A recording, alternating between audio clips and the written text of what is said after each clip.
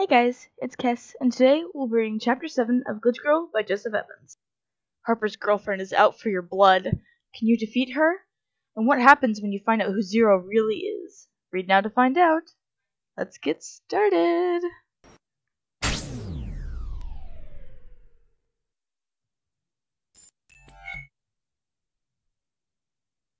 Episode 7. We Can Be Heroes.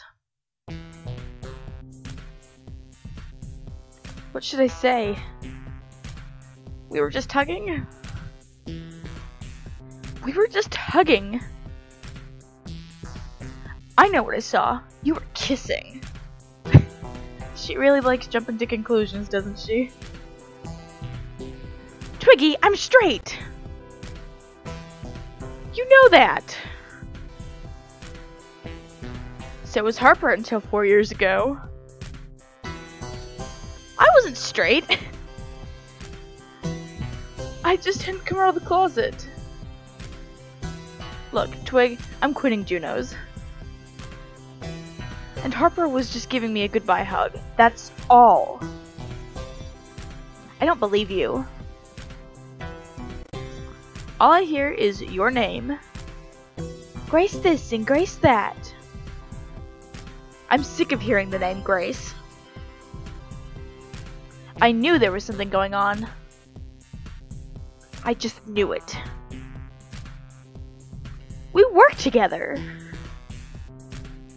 That's what people do. They talk about their day when they get in from work. Of course I'm going to be talking about Grace. Well, the only thing you'll be saying about Grace after I'm done with her is, rest in peace. She's absolutely insane. I have to use my powers to get out of the situation. But how? Excuse me one moment. We're probably gonna use her phone against her. Now sure, what in Vork's name do you want? I'm busy right now. Don't tell me you lost the goods. Two-Tooth Tony will not be happy. Excellent. I'll come pick him up in half an hour. Now do me a favor and leave me alone. Who are Nasher and Two-Tooth Tony? Some really shady guys she's doing business with. This is why you need to break up with her, Harper. And what are the goods? I don't know, but something tells me it's not those knockoff DVDs she used to sell. I swear that Nasher's gonna get it the next time I see his ugly face. Now, where was I? Oh yeah, cracking my knuckles. When I'm done with you, Griffin, you're gonna look like chopped salami. Maybe I can control her phone and send her a message using my mind from this Nasher guy. It's worth a shot. What message should I send? I'm waiting outside. I'm waiting outside Juno's with the goods right now. Right now? Don't lie to me, you lying piece of... I'm not lying. I can see out of Juno's window, stupid. You're nowhere to be seen. Oh, that was the wrong text. I'm waiting around the corner. Well, you're gonna have to wait. I was hoping that would work. I need to kick someone else's butt before I kick yours. It didn't work. Grace, did you do that? Using your mind? Yeah, but it didn't do anything other than buy me a little bit of time. Send her a message from Two-Tooth Tony. She's terrified of the guy. Thanks, Harper. What should I send from Two-Tooth Tony? You failed to deliver the goods. That'll get her running. You failed to deliver the goods on time. Mr. Tony, you said to deliver them at 5 p.m. today. No, I said deliver them at 5 a.m. today. If you don't deliver in the next half an hour, you'd better take a deep breath. Because you'll be sleeping with the fishes. That's such a stereotypical monster. Why did Grace do that? I have to go. Very important business to attend to. Yeah, get out of here. Oh, and by the way, Twig, you're dumped. What? That's right, I've had enough of your nonsense. I never want to see you again in my life.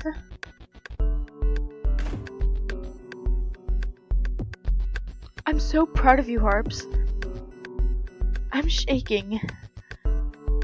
I'm physically shaking. How about that hug now? I could definitely do with it.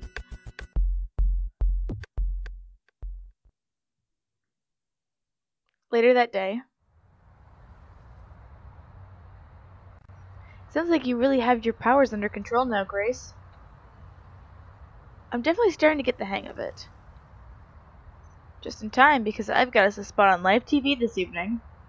Another TV interview. The last one didn't go so well. So we can talk about how to call for help if anyone is in trouble. This evening?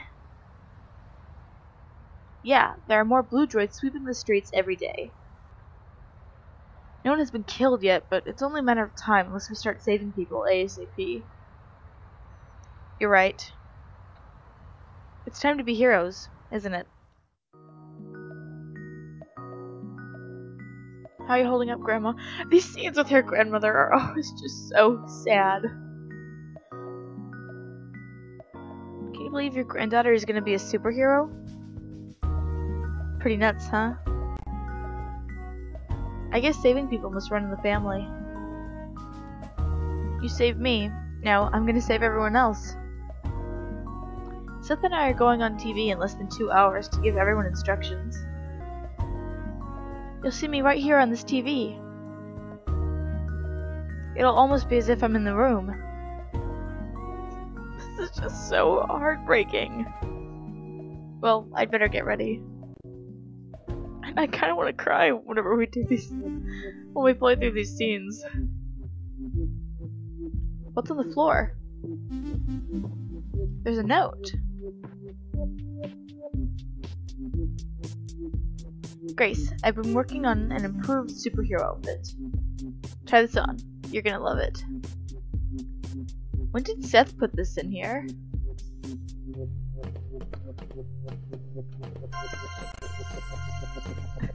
I like the old one better.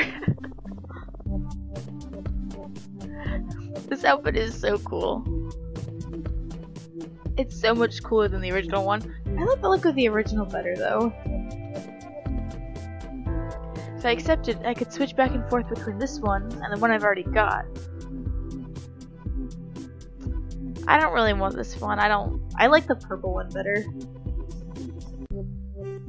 You know what though? I still prefer the original one I chose. I'm gonna change into that.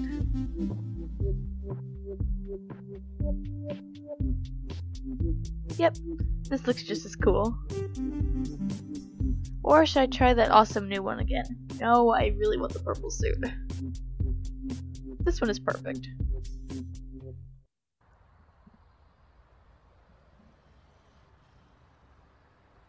You ready for this, Grace? After that experience on stage, I think I can do a bit of live TV. People of New Vork. My name is Grace. And my name is Seth. Together we are Energy Woman and Electro Man. And we are here to protect you. All you have to do is download our app. They're using an app to be able to call for help. That's adorable. And if you're under attack from one of Zero's blue droids, we'll be able to locate you and teleport directly to your location. That's actually pretty cool. Sounds less lame than I thought it would be. It's really as simple as that. There have been no casualties as of yet. And we want to keep it that way. This city has been without superheroes for too long. We can be those superheroes. If you're in trouble, we promise we're here for you. The following morning, let's see how their campaign went. I mean, interview. Live TV thing. Grace, I saw you on TV last night. You were fantastic. All we have to do now is find out who Zero really is. Yep, that's the plan. Then we can put a stop to the blue droids altogether. Wanna come with me to the charity store where I got the purple necklace? Sounds great. I'll meet you there in half an hour. There's a sign on the building that says blue droids not welcome. That's kind of funny and cool all at the same time. Okay, this is the place.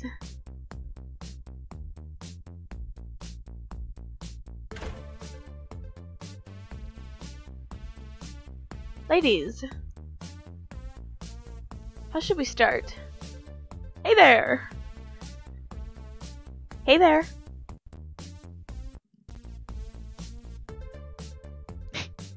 Well, hey, good looking. Why is he flirting with us? We were just trying to be polite.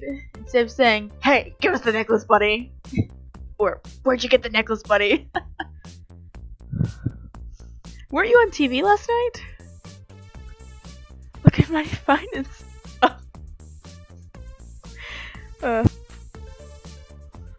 Yeah, I was on TV last night. That guy you were with. Your boyfriend? Yes, he is my boyfriend, so back off. Yes, Seth is my boyfriend. And he'll be royally peed off if you try anything on with me. Guess I shouldn't anger a superhero, huh? Correct. Look, Mr. Lothario, we just want to know who donated the purple necklace I bought a couple weeks back. You were in here a couple weeks back? Oh shoot, yes you were. I thought I put that purple hair of yours all night that night. That's not creepy at all. Can you remember who donated the necklace? Sure, I remember. She was hot. Is that all he thinks about? I get the impression you think every girl is hot. Nah, there's this one girl who comes in here. He's so mean and weird. Kinda looks like one of those things that lives in the sea. What are they called? Begins with an M. A mermaid? No, a man. Oh, that's so mean. She ain't hot. So aside from being hot, what did the woman who donated the necklace look like?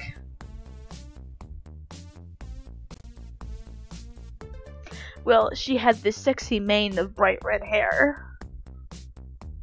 So much back. So stupid and weird. I'm not saying that. And she was wearing a suit as well.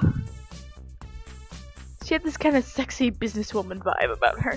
Is that the only word he knows to use to describe women? A red-haired, sexy woman in a suit. That's probably a lot longer list than you think it is. That narrows it down to maybe a few hundred in New Vork. We're gonna need something more specific. Anything unique about her? Anything that could identify her? And only her? Well, she had this cute little tattoo on the back of her left hand. It was the letter O with a line through it. An O with a line through it? Oh, that must be like a villain group or something. That's a zero! Oh yeah! I thought it was like a group. I should have realized it was zero. That's a zero. Huh. I never thought of that. This game is really dense. Violet, I think I can use this info. I was able to locate Corey's online profile just by picturing him in my mind. If I picture this woman, I might be able to find her profile as well. Good thinking! Right, let's go do this. Thank you, you weirdo. Jim. Thank you, Jim, the weirdo. You've been helpful in your own way. Hey, why are you so interested in this woman anyway? We think she might be Zero. Whoa! You're telling me that sexy redhead is also a supervillain? If anyone else tries coming in here, don't let them. I need to go take a cold shower. I'm sorry that I keep laughing when I'm reading his lines. It's just, they're so ridiculous. I can't help it. A Zero tattoo on the back of her hand? It has to be her, doesn't it? Everything seems to be pointing in that direction. Just gotta find out her real name and her location. And we could put an end to all of this. Okay, Grace, do your thing.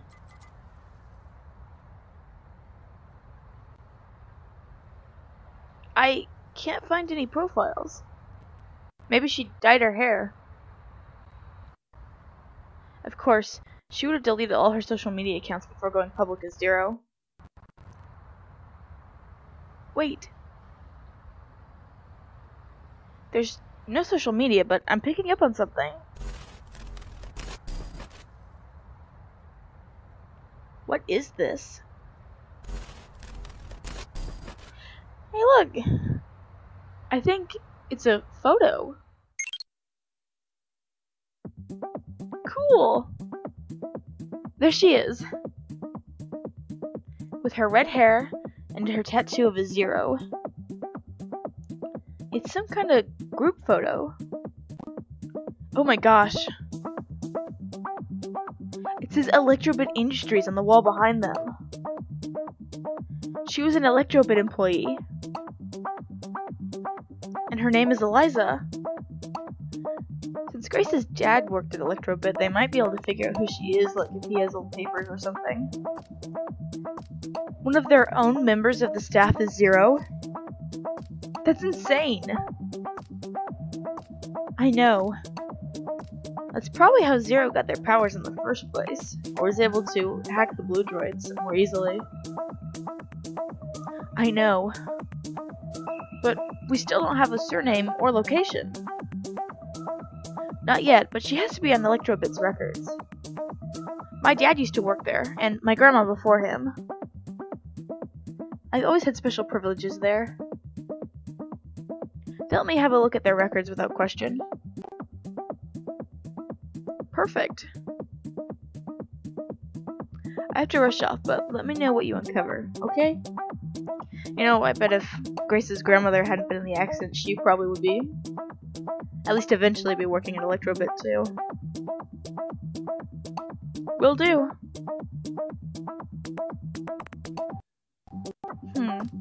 There's something strange on the floor where Violet was standing.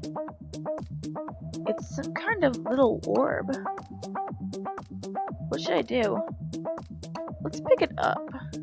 Normally I don't pick up weird stuff, but most of the time I do. Orb 1 of 5 clicked. Clicked all 5 orbs to... Oh, that's so cool! I haven't seen anyone do this yet. That's neat. Most people are like, ooh, you made all the right choices! You get to see my special scene now! This is more fun.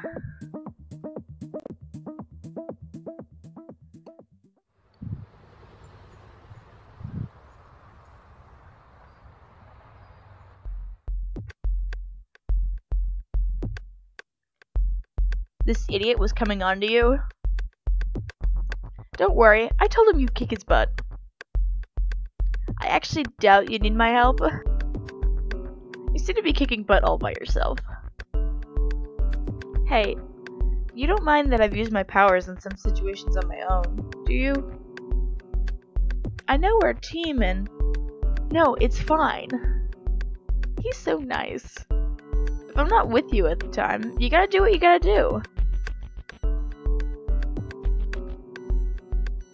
Seth is so great. Okay, Eliza's something. It's not that common a name. There has to be something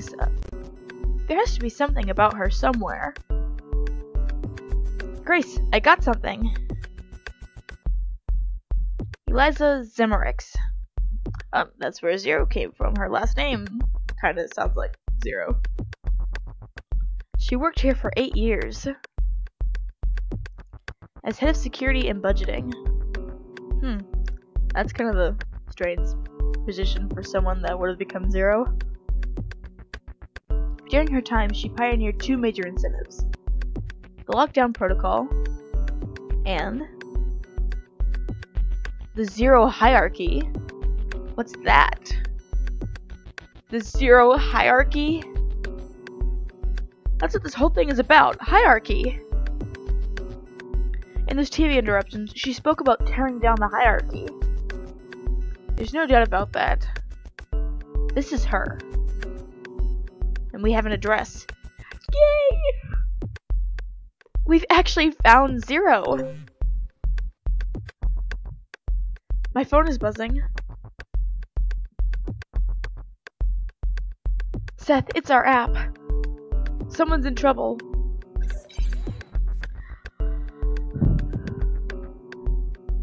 That's the Docks District up in the northeast. That was so cool with the map and the blue droid on it. I love it when authors on episode take the time to make extra stuff like that. We have to help them before we confront Eliza. Looks like we're about to be superheroes for the very first time. This is so exciting. I've got my teleporter all set. You ready, Grace? Am I ready? Let's do this! Let's do this.